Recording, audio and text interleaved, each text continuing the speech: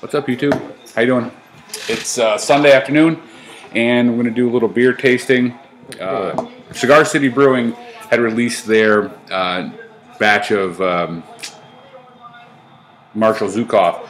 Not a huge stout guy. My brother lives in the area. Asked him to send me a bottle if he could find it.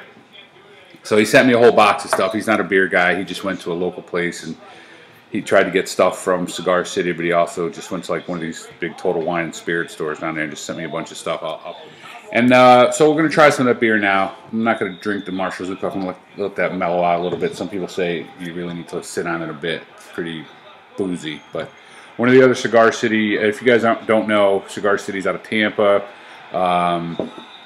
Make High Lie, Hunapoo is another beer of theirs. I think they were recently acquired by Oscar Blues. But anyways. So this is an interesting one. This is Cigar City Brewing's.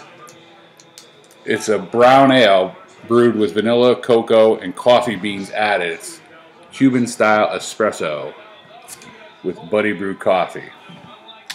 It's canned June 28th, so it's 3 months old in the can. So we'll see how that goes. Check it out. Yeah, you're getting that malty smell. And getting that chocolatey, not deep chocolate, but kind of just a cocoa in the background. Not really getting any coffee. Kind of that vanilla. Definitely could smell the vanilla and the coffee in the back, or chocolate rather, not the coffee.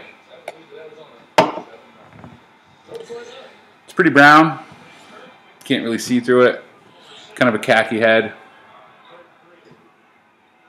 Yeah, I'm definitely getting the coffee there. Yeah, coffee, a little bit of chocolate, subtle vanilla. I'm not a huge brown ale guy. We'll give it a shot.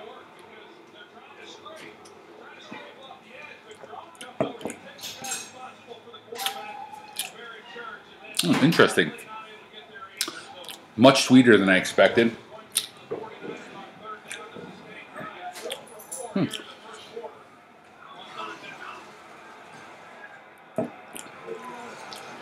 Right up front, subtle cocoa chocolatiness, definitely coffee. The vanilla, I think, is the sweet that I'm getting there. It's interesting. It's quite tasty.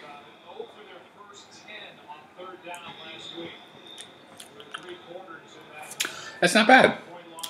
Pretty good. I think if you're from that area, I don't think they distribute much out of there, up this way in the Northeast anyways. I know, like over in New York, you can get High Lie, which is an IPA they do, and I've had before, and I wasn't that thrilled with it.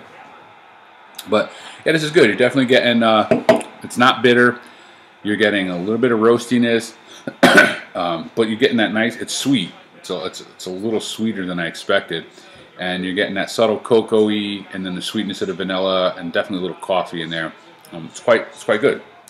So, if you get a chance to try it, check it out. Talk to you later.